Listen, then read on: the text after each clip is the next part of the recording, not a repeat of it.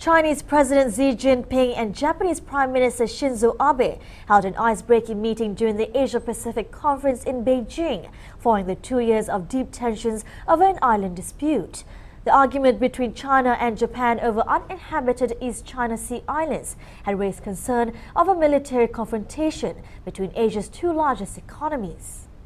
China was angry over its efforts by Japan to play down its brutal 20th century invasion and occupation of the country. Abe said this after the talks in the Great Hall of the People that the countries have made a first step towards reconciliation. これはアジアの国々だけではなくて、多くの国々が日中両国で首脳間の対話がなされることを期待をしていたと、このように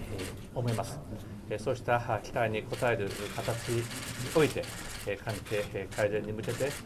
第一歩をすることができたと、このように思います。